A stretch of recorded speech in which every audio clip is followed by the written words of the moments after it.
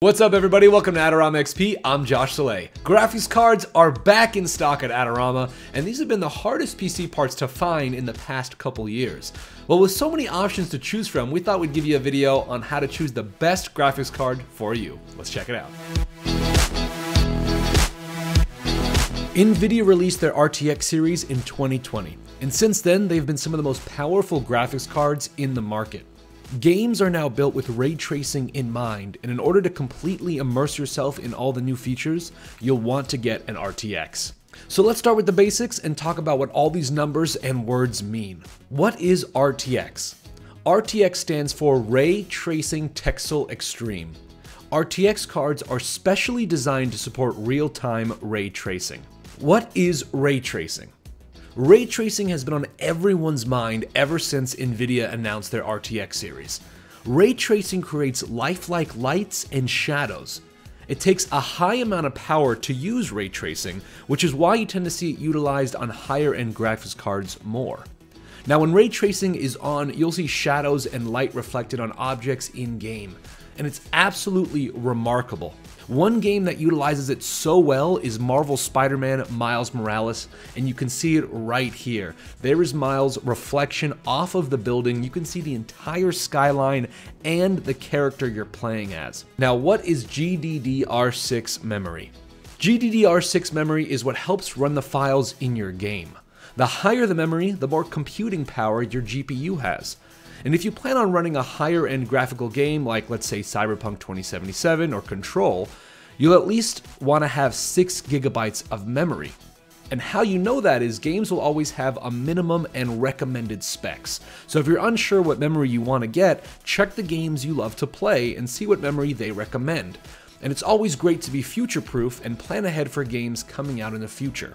Now let's talk about cores. Cores allow for running large calculations at the same time, much like cores in a computer processor. Imagine cores are line cooks, and the more you have, the more food you can cook. Well, the more cores you have, the faster your GPU will be. Now, when it comes to speed, clock speed is the indicator of how fast your cores operate. Now, sticking with the line cook analogy, even though you may have multiple line cooks, if they move slow, then it doesn't really help you. So you want your clock speed to be high so your cores can get things done. Now let's talk about Tensor Cores. They were developed specifically by NVIDIA, and it's a matrix multiplier. Essentially what that means is the user will see a huge speed in performance with Tensor Cores versus CUDA cores and other cores. The main overall advantage the user sees from using Tensor Core is a very large speed up in performance. Predominantly, Tensor Core is used in deep learning. There are other people looking at it for things like molecular dynamics. You get such a massive speed gain from using Tensor Cores that you can compute things that used to take you days, you can now do it in a day. Now let's talk about DLSS. DLSS stands for Deep Learning Super Sampling. It increases graphics performance using the Tensor Core processors in the new RTX graphics cards. It will boost frame rates and give you a sharper image. Now overall, DLSS is an incredible huge leap in graphics. However, some games may not optimize, update, or support DLSS, which could create a negative effect. DLSS is still new, and as it gets perfected, we'll see some revolutionary things. Now, what does TI stand for? Sometimes you see graphics cards like a 3080 versus a 3080 Ti. Well, the TI stands for titanium, and this is the upgraded model from their base model. So a 3080 Ti will be way more powerful than a 3080. Now when it comes to power supplies, this is incredibly important. When RTX were first made available, people forgot to upgrade their power supplies, thinking they can use the same wattage from their previous GTX series to their RTX series. Well, RTX GPUs need a much higher power supply than previous models, and here's a breakdown of which supply you would need. NVIDIA also announced in 2020 was NVIDIA Broadcast, which allows you to turn any room into a home studio. It will connect to your webcam via your graphics card, and it'll allow your webcam to auto frame. You'll get virtual background effects. It's great for streaming. It also follow you, which is really cool. So if you don't necessarily have a good webcam software, NVIDIA has their own which you can download. So it's an added bonus if you're using an NVIDIA graphics card that will enhance your overall streaming and webcam capabilities. Well, let's start with our GeForce RTX 2060, a great introduction into the RTX line that's not going to break your wallet. Now, it has 1920 CUDA cores right there, boost clock of 1680, memory speed of 14 gigabits, and 6 gigabytes of GDDR6 memory inside right there. Now you have the ray tracing, you have the DLSS support, the GeForce experience, all of that comes with that RTX line. So this is a great introduction into that RTX series that you have, into that 20 series. Now, one thing I do want to mention is the power supply only needs about 500 watts, more or less. You're probably already rocking that, depending on the computer that you have. Now, one website that I love to check out is game-debate.com, because this is going to let you know all of the games that this graphics card can run on. So here you have the GeForce RTX 2060 6 gigs. If you plan on going higher than 1080, so if you plan on doing 1440 or 4K, I would say don't even bother with the 2060. You're gonna need something a lot more powerful to run that 1440 and to run in 4K. So this is in 1080p. Now this is where the type of game you wanna play is going to determine what graphics cards you get. So if you plan on running Microsoft Flight Simulator, you're only going to be running this at 20.9 frames per second, which is not good at all. But games like Red Dead Redemption 2, Marvel's Avengers, Borderlands 3, Control, Death Stranding, Grand Theft Auto 5, Shadow of the Tomb Raider, games that came out in the past maybe like 2 or 3 years, you'll be able to play this wonderfully. As you see, they're all in green. Gears 5, Hitman 2, Far Cry New Dawn, Forza Horizon 4, Far Cry 5, Witcher 3. You're getting about 99 to 100 frames per second, 100 frames per second in Witcher 3 running at 1080p. Doom Eternal, Battlefield, and there's so many more games. And you can kind of get a breakdown of like, okay, am I playing the games that came out in the past, I don't know, 3-4 years? Or do I want to get a game, get a graphics card that's going to be able to handle 1440 or 4K or something that might be coming out in the next 2 or 3 years? Because again, if you get a game that, let's say Forspoken, if it comes out on PC, you might have some trouble running a 2060 on there depending on your graphics. Maybe you want it on low, maybe you run it on medium. So now let's check out the 30 series line, the RTX 3060. We're going to talk about 2 different graphics cards here, the 3060 Ti, which is going to be the titanium, which is going to be more powerful, and the 3060 base model. CUDA cores is 4864 for that 3060 Ti and 3584 for the 360. Boost clocks 1.67 for the Ti and 1.78 for the 360. Now, one is 8 gigabytes of GDDR6, which is the Ti, and one is 12 gigabytes of GDDR6. So that's where it's like, okay, well, there's more, memory in the 3060. However, the 3060 Ti will be able to run it faster because there's more speed to it, if that makes sense. Now you have everything that it comes with: ray tracing, Tensor Cores, NVIDIA architecture, Ampere, everything like that, DLSS. Now here we go, talk about the power supply again. You are going to need a 600 power supply watts for the Ti and a 550 power supply for the 360. So now let's check out the frames per second. This is the 360 right here, running at 1080p. You're going to be able to run beautiful games on a 3060 at 1080p easily. And you can see Valhalla, which just came out recently, 67.2, Metro Exodus.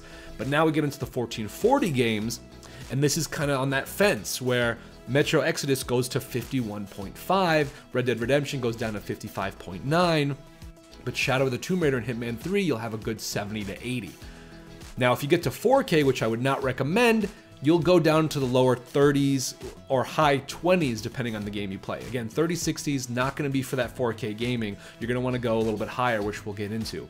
Now, the 3060 Ti, this is going to boost it most likely past 1440 for you because of that Ti edition. Now, 1080p blows it out of the water. Now, 1440, depending on the game you play, Cyberpunk's at a 50, Exodus 55, Control 57, Horizon Zero Dawn 67, Shadow of Tomb Raider 83, Hitman 3 94. Now let's see how it does in 4K. Again, instead of being in the 20s, you're now in the low to high 30s with Red Dead Redemption 2 at 38. Would not recommend 3060 Ti in 4K. I would say absolutely 1080p, and if you plan on rocking 1080p for the next 5 years, that 3060 Ti and 3060 is going to be amazing. If you plan on upgrading to a 1440, you may see some lag in your frames. You might see some dropping, especially with the new games that are coming out. But again, if you want to keep playing those games that have come out in the past 5 years, maybe you have a big Rolodex, that 3060 will be great. You have the 3070 Ti and the 3070. This is where they get pretty wild until we get to the 3080. You're gonna see a huge increase right here. 6144 in CUDA cores for 3070 Ti, 5888 for 3070, clock speeds 177 Ti, 173 3070, both rocking 8 gigabytes of that GDDR6X now for Ti and non-X for 3080 or for 3070. So everything has second generation ray tracing, third generation Tensor Cores, Ampere technology, and then you want to check out your power supply, 750 for the 3070 Ti and 650 for that 3070. Now let's check out the graphics. 3070 right here easily knocks everything out of the park in 1080. 1440, you're gonna have, it's gonna be amazing. If you're running 1440, if you're trying to run 2K, a 3070, you probably want at least a 3070, if not higher. Valhalla 62, Total War 72, Control 73.8. And now we're getting into this is the nitty gritty, right? We're getting into the frames per second, what gamers tend to look for when it comes to graphics cards. Because the last thing you want to do is buy a graphics card and just go, well, I hope this is going to work with my setup, or I hope this is going to be good for my game. Witcher 3, 118. Woo, Hitman 3, 111. Now let's check it out in 4K. You have some yellow, but you do have some green right here. So Cyberpunk 2077, which was a huge game, 32.8 frames per second in 4K. Tough choice. Again, I wouldn't recommend a 3080. Oh, sorry, I wouldn't recommend a 3070 in 4K because there's 3080s and 3090s that you can do that's going to elongate your life. Shadow of Tomb Raider 40, Valhalla 42, Red Dead Redemption 2 48. But Witcher 3, you're getting a 95.3. So depending on what games you want to get, maybe you're getting a computer for your kid and they're lucky enough to get a 3070 and you're building a computer for them and you want to play the Rolodex of games that have been incredible. You'll be able to play Witcher 3 on incredibly high settings in 4K with a 3070. Now there's a 3080 Ti and a 3080. This is one of the most powerful graphics cards out there now. There is 3090s and there are the rumored 40 series, which is coming out who knows when. So there are, of course, bigger graphics cards out there, but the 3080 was and is a beaut. All right, 10,240 CUDA cores for 3080 Ti. And depending on what 3080 you get, could be anywhere from 8900 to 8700. 1.67 boost clock, 171 boost clock for 3080, 12 gigabytes of memory for that 3080 Ti, 12 gigabytes or a 10 gigabyte series for the 3080, depending on which one you get to. All the latest with the RTX, you get everything included.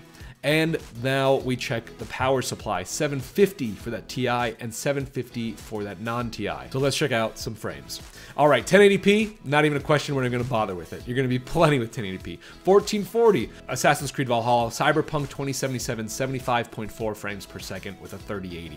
You're getting tons. As you go down the list, you're just seeing an increase. Witcher 3, 136.1. Now let's check it in 4K. That's where you get a little bit in the yellow, but still you're fine. 40 frames per second on Cyberpunk 2077, Valhalla 49, Shadow of Tomb Raider 55, Red Dead Redemption 2 58. Now again, it also depends what processor you match this up with as well, and what kind of cooling you have. But 3080, you're in it for the next, I want to say 3 to 4 years, depending on how much they can, you know, what kind of games are coming out. Unreal Engine 5 just got released. Now the 3080 Ti, 1440.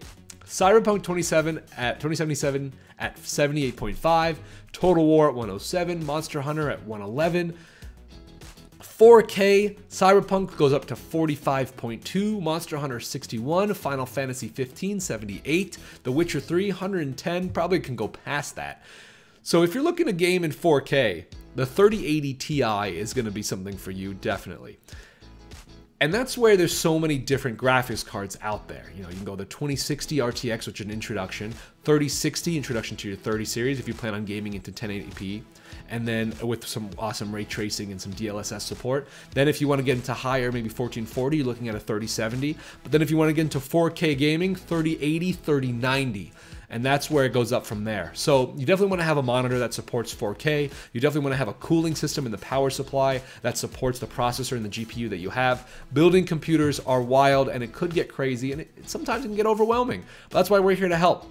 So check those out. Thanks so much for watching. Be sure to like and subscribe and let us know in the comments which graphics cards you're rocking or which one you plan on getting.